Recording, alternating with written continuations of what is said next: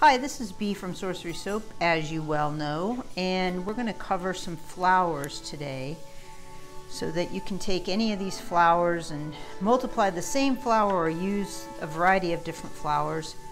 And the easiest place to start are molds, because then you're going to get an exact replica, and you can mass produce those pretty quickly. These molds are from Whisper Fairy. I've mentioned her before, and she's one of my favorite mold makers. So this is purple. This is iris purple, by the way. Let's use this. I think this is iris purple right here. So we want to dust with just a little bit of cornstarch, not a lot. And I use a wooden tool. You can find these on Amazon pretty easily for clay. I use a wooden tool in order to scrape these off, and I'll show you what I mean.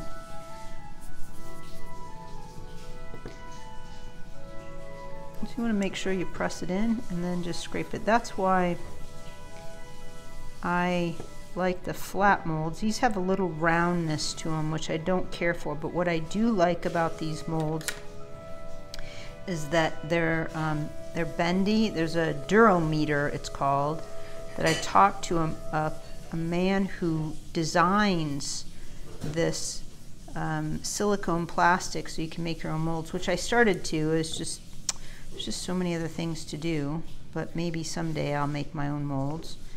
Because if this is flat, then you get a much cleaner release from it. You don't have to futz with that back right there. But see, there you go. There's a flower.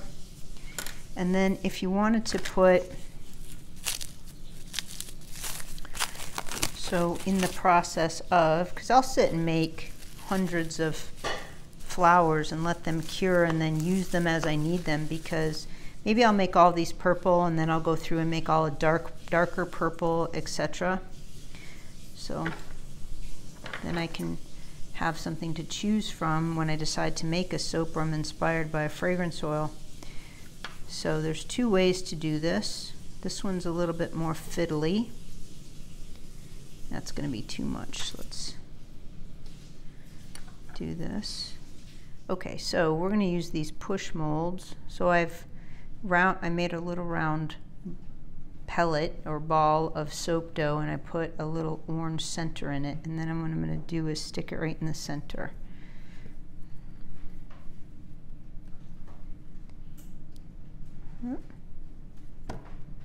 There you go. There's one way of doing that. Here's another.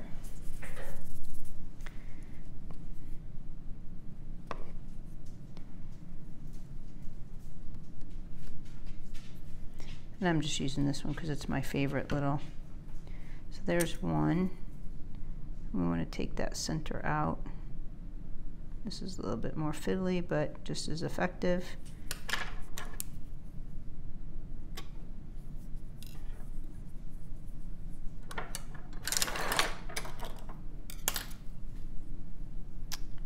And I did have a little cup of water here. Oh, here we are.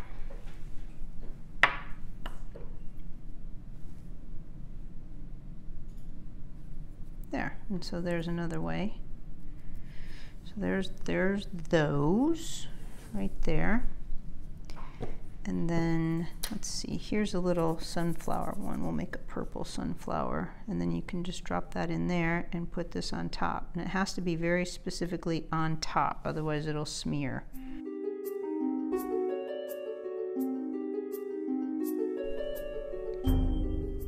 See how it smeared? That is not as effective for sure.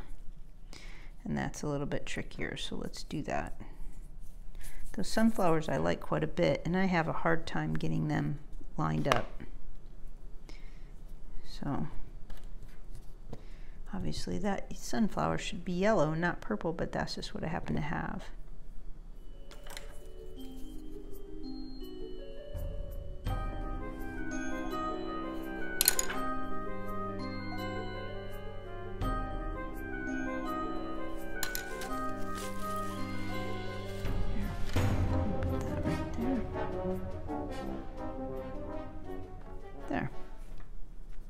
And I kind of like that one cleaner, and that's why I've never really perfected this one here, because of that smear, unless I'm in a really big hurry and I'm trying to just get stuff done. I'd prefer to have them neater like this, and that works a little bit better. Okay, so now you can see some of these molds, and you can go ahead and figure those out because they're relatively self-explanatory. But let's do another flower. So the other day I was explaining these little eyelet flowers, leaves. Here's another use for them.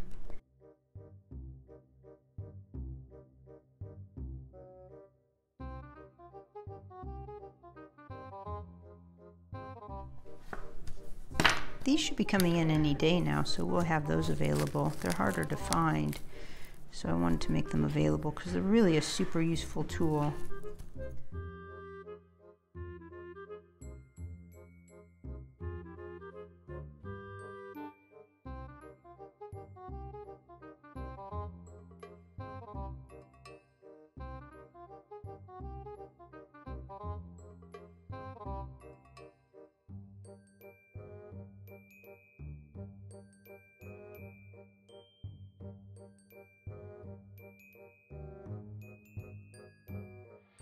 And I mean, most certainly you can use these without the plastic, except to say that the plastic helps keep this clean. Oh, there we go. Helps keep this clean, and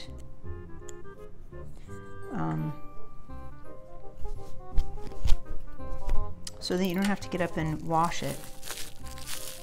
Because if you use it too many times just on direct soap dough, it'll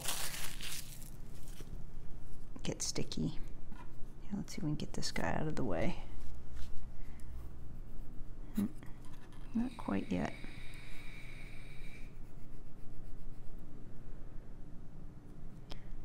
There. I kind of smashed him. It's okay. I want him to be a little bit scrunchy. There. I'll put him up there. Let him dry. Him. Whatever.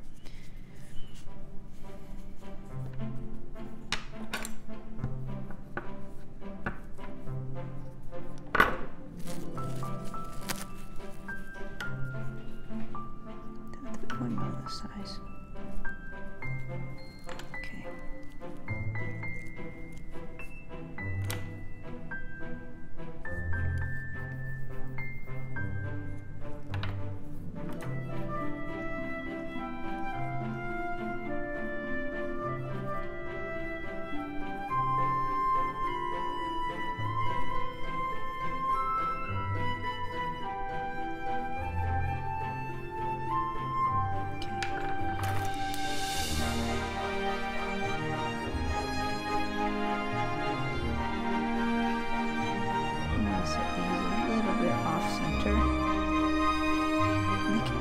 Way. I just thought that the lighter would be more interesting on the top, but I could be wrong about that.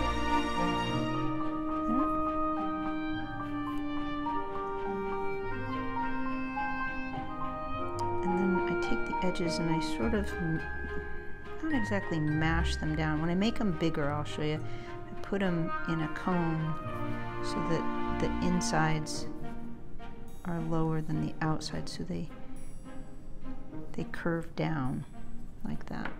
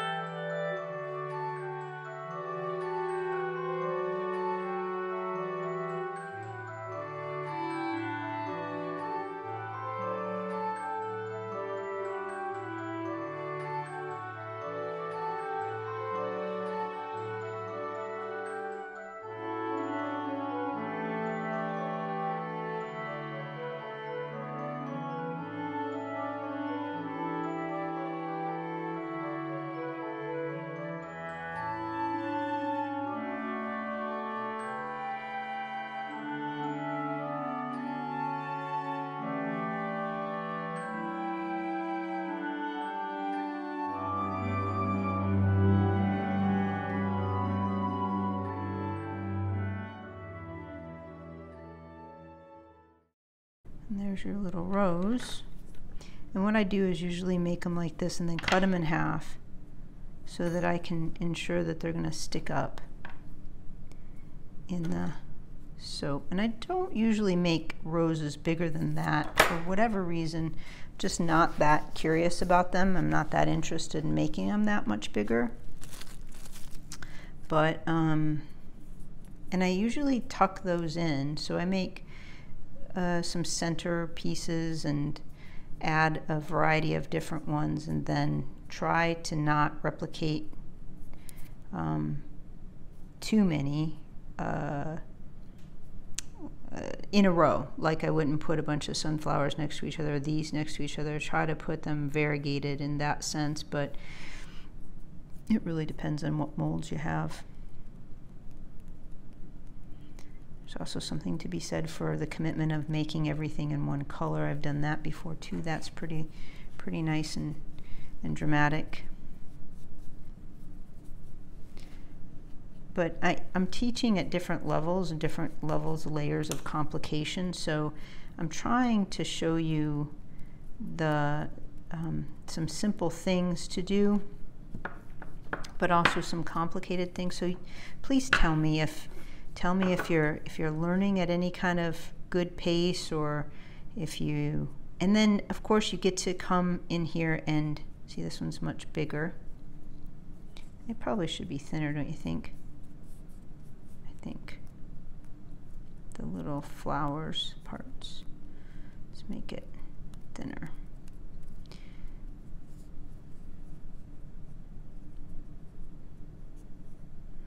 I'm open to feedback for sure. I just have an idea, I have a vision, and I'm going to follow that vision until I figure out something different. And I don't think that it's going to hurt to continue to show you what I've created so far.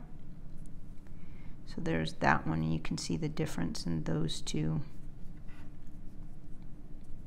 And then when you put them on top of your soap, like that, you put them on top of your soap. Mostly these I tuck in, so these I lay on top, and they'll just drop right on wet soap. And then if you need them, if you want to wait till your cold process soap that you freshly poured is a little bit firmer, they'll also, you can push them in and tuck them inside of the soap. And these I put in, I want them to sink to about there, so makes them a little bit more stable.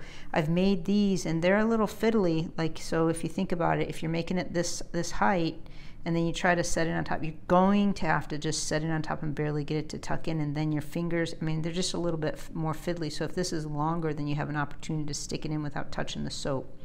Just my thoughts on that. Mold leaves? Yeah, mold leaves.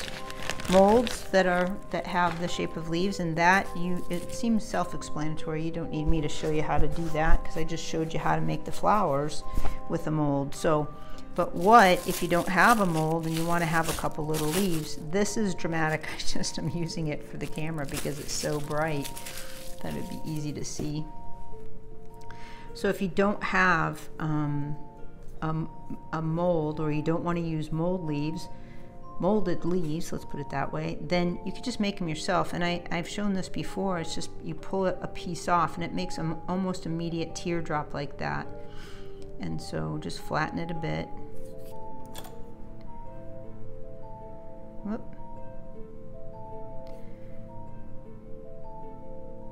And make a line in there. So there's that. And you can make them as big or as small as you want too. So that's pretty helpful.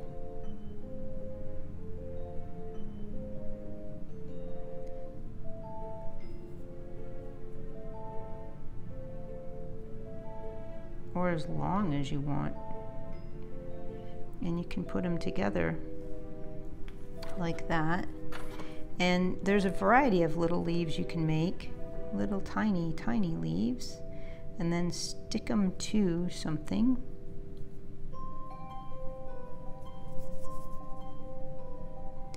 And if you just watch this video and you just want to put some little tiny embellishments on your soap, hopefully this will help you get moving in a way to do that. My fingers have soap on them. I'm going to have to wipe them off here in a second.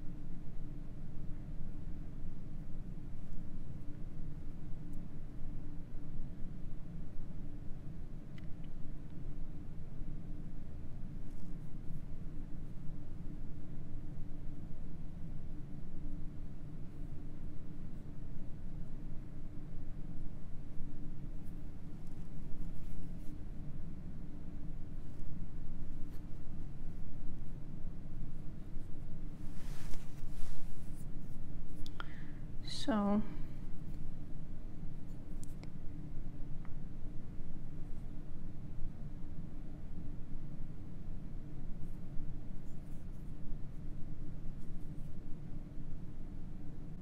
the soap dough is a little bit too wet right now to do this, but I just wanted to show you. You can make it a little bit more detailed if you like. And you can study botanicals and copy their, you know, a flower's leaf pattern. I've extruded green from an extruder and made pine cone or pine needles. So I don't have one loaded with green, but I do have one loaded with this. And so what you do is pretend this is green, and then you'd separate these. I separate these like this and lay them flat.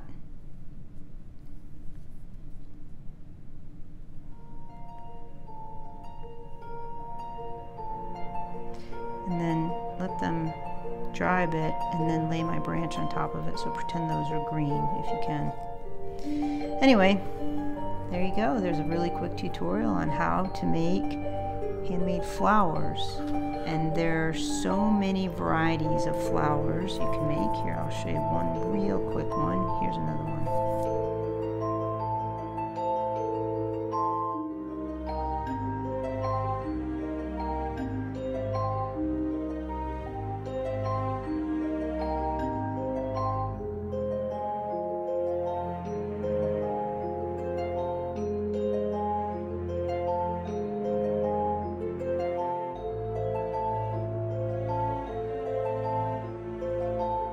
You can use that for the center of a bigger flower. You can use it for the flower itself. I've made flowers the same color soap dough and left it like this. Continually wrapped it. But anyway, I just wanted to give you a quick video about how to make flowers. Hope that helped. Thanks for watching. See you soon.